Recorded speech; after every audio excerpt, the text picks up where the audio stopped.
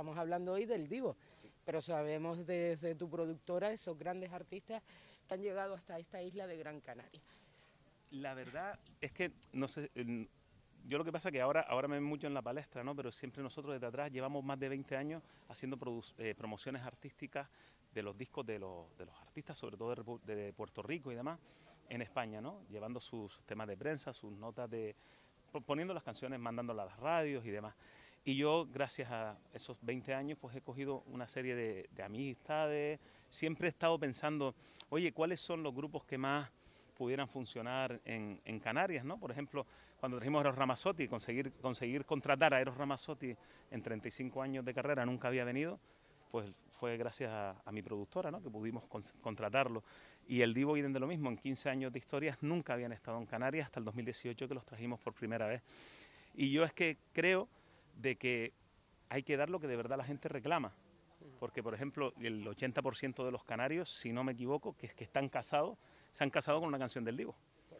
Entonces, vamos, que a mí me tienen loco siempre en las redes. Oye, pues yo tengo bastante amistad con Carlos Marín, con el cantante español, y para mí era un reto, siempre ha sido un reto conseguir traerlos a Canarias. Y la verdad que lo que dije antes, cuando ves la predisposición de ellos a estar, es increíble. Es increíble. Y cuando se le habla de estas islas, ¿no? Del Sí, archipiélago en les general, encanta. los artistas lo reconocen ya y dicen, ¿por qué no me habían llamado antes? Sí. Si les soy completamente sincero, hay veces, por ejemplo, en Estados Unidos que me ocurre que nombran Canarias, pero no tienen mucho, no localizan. Pero, por ejemplo, en el caso del Divo, Carlos es español. Él es de pura cepa, adoran, y de hecho viene a veranear muchas veces a Canarias y muchas veces ha estado en Maspalomas. Y yo lo que siempre intento explicar es la realidad. Nuestro clima es espectacular, la gente le gusta mucho la fiesta, disfrutar. Los canarios nos gusta disfrutar, sí. Y sobre todo somos muy solidarios. Eso, gracias a Dios, se ve siempre. Y cuando topas con grupos igual, yo cuando un grupo es demasiado, no suelo meterme, digo que lo traiga otro. Por mucha fama que tenga, porque yo creo que primero hay que mirar un poco la calidad humana de ellos también, ¿sabes? Y el Divo han actuado en la Casa Blanca, han actuado en el Madison Square Garden, o sea, locura. Y hoy los tenemos para 3.000 personas en un concierto muy íntimo en San Bartolomé, o sea que eso es una cosa muy buena. DN y su relación con San Bartolomé de Tirajana, lo mencionaba antes la compañera, Raúl Alejandro, estuvo por aquí, sí. Y bueno, y un DN que también le da todos los palos musicales, no solamente al reggaetón, como se demuestra hoy. Sí, nosotros somos la primera discográfica urbana de Europa que está asociada con Puerto Rico, con Estados Unidos.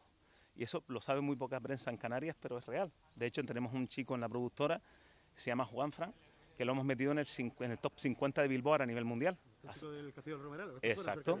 Eso fue un proyecto que hicimos nosotros, una canción que se llama Como Llora, entró en el top 50, salimos en la revista Rolling Stone. Hemos hecho, creo que una cosa muy importante, como el niño ahora Leivan, con 12 añitos, que hemos acabado de llegar a un acuerdo con Sony Music. Y nosotros siempre intentamos trabajar todos los géneros, desde para los niños pequeñitos hasta para la gente más mayor.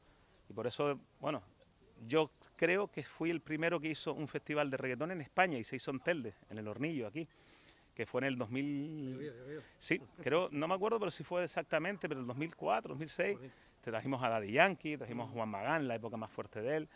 Y de ahí, pues si seguimos aquí en Maspalomas, Romeo Santos, yo fui el que lo trajo. El que tardó 3 horas en salir, sí, que todo el mundo dijo que tardó 3 horas en salir, pero lo que nadie sabía, que lo digo hoy a la prensa, es que el hombre tuvo un accidente y tenía la espalda totalmente destrozada y tenía que tratarse. La gente decía, no, es que se hizo un masaje. Que iba de Divo, ¿no? Sí. Dice, no, se hizo un masaje antes de salir al concierto, por eso tardó 3 horas. Se hizo un masaje porque tenía las cervicales, que si no, no cantaba. Entonces, el hombre estaba mal y por eso fue, pero son anécdotas. Pero, por ejemplo, ese concierto metió 17.000 personas en el estadio. Entonces, traer eso y luego conseguir que Raúl Alejandro venga a Maspalomas después de la pandemia y ahora el Divo, yo creo que... ¿Qué es lo próximo? ¿Qué es lo próximo? Hay varios proyectos bastante importantes. No nos oye nadie. Sí, hay varios proyectos, bueno, y hay muchos nombres que se están rumoreando. Y de hecho, lo próximo que a mí me gustaría hacer es como una especie de festival de varios días para todos los públicos. Bueno. O sea, con diferentes estilos musicales.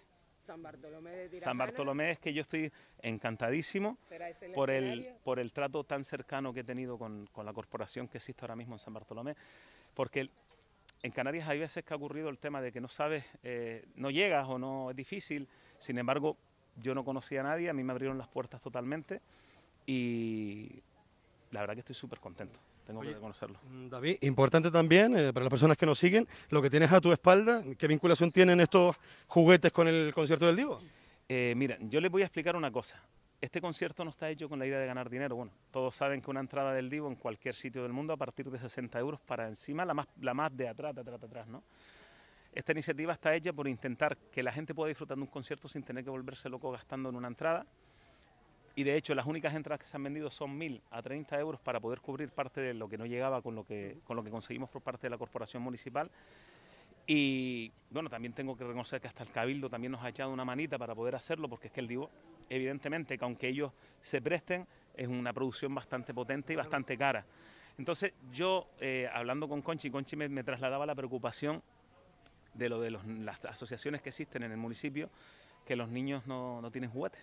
Y claro, todo el mundo piensa a lo mejor en tema de comida, tal, pero es que estas fechas son tan señaladas y el que es padre, yo soy padre, sabe lo duro que es que un niño no pueda tener un juguete. Y luego, y esto lo voy a decir, y alguno me puede matar y puede decir, no. Yo creo que los juguetes también es importante que sean juguetes que los niños quieran. No que vayas a hacer una donación, te gastes, me lo invento, 1.000 euros, y que los 1.000 euros sean de juguetes de 8 euros de muy mala calidad, que luego al final los niños, eso no les ilusiona. Vamos a ser realistas, ¿sabes? Los niños quieren las princesas, las Barbie, los Spiderman, este tipo de cosas. Entonces yo busqué, bueno, el equipo entero de DN7 hemos estado buscando y gracias al Corte Inglés hemos localizado una partida de juguetes que son de lo que los niños les puede gustar, se puede sentir bien y que Conchi repartirá en los próximos días en las asociaciones, en las 3 asociaciones que hay en Maspalomas, para que los niños puedan tener por lo menos ese granito, ¿no? Poner nuestro granito de arena. Sí. Gracias. Muchísimas gracias. Nada, muchas gracias.